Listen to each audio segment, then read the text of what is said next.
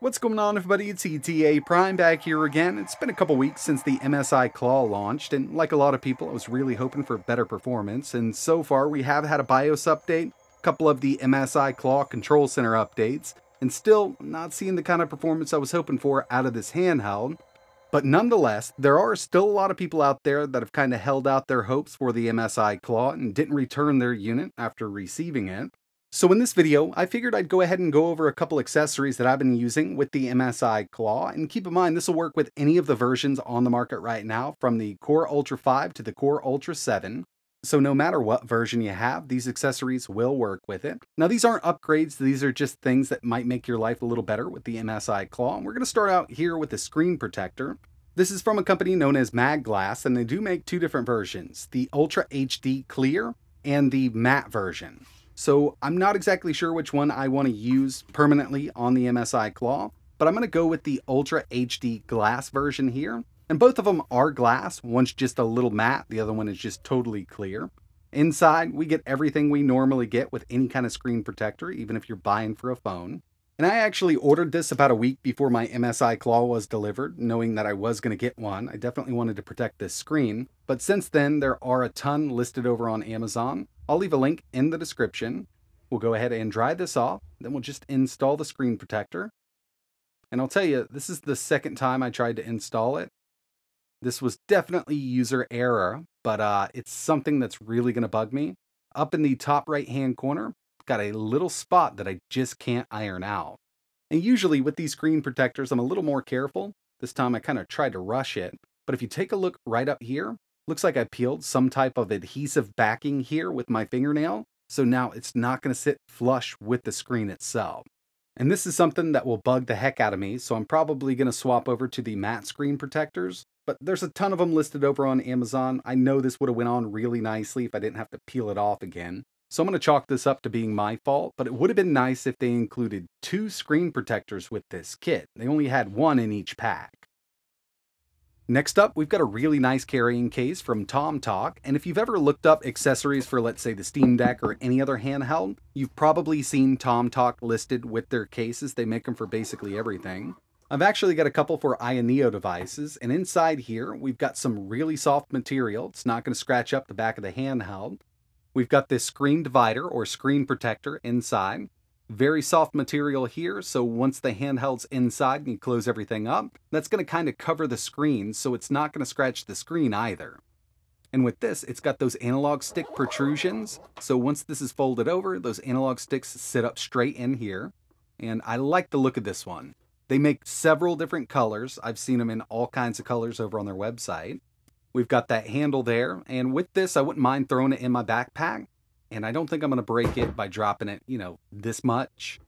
I wouldn't go throwing it off a balcony, but for minor slips, you're not going to damage the handheld at all. Now, MSI does make a carrying case. I personally haven't seen it up for sale. It might be over on Best Buy or even Newegg right now. But if you're looking for something that you can pick up on Amazon, this TomTalk case does work out great for the Claw. Next up, an external battery pack. Now this is something I actually bought for the ROG Ally and the Steam Deck. I can recommend 2 different versions, and I'll leave links for both down below. This is the one that I've been using a lot lately, and I really just like the look of it.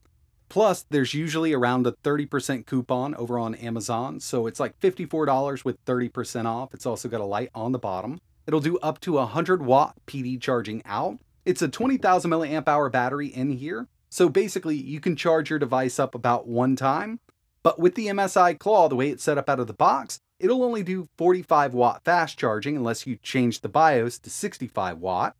We've also got this LCD readout. It'll give us the percentage of the battery, plus it gives us the amperage and the voltage out. So if we multiply these numbers, we can tell exactly how fast our device is charging on the other end. So the MSI Claw is charging at about 57 watts right now, and I have enabled fast charging from the BIOS on my MSI Claw. I'll tell you, these do come in really handy, and you can use it with any of your handhelds. Personally, bought this for the ROG Ally and the Steam Deck, but it kind of transfers right over to the MSI Claw.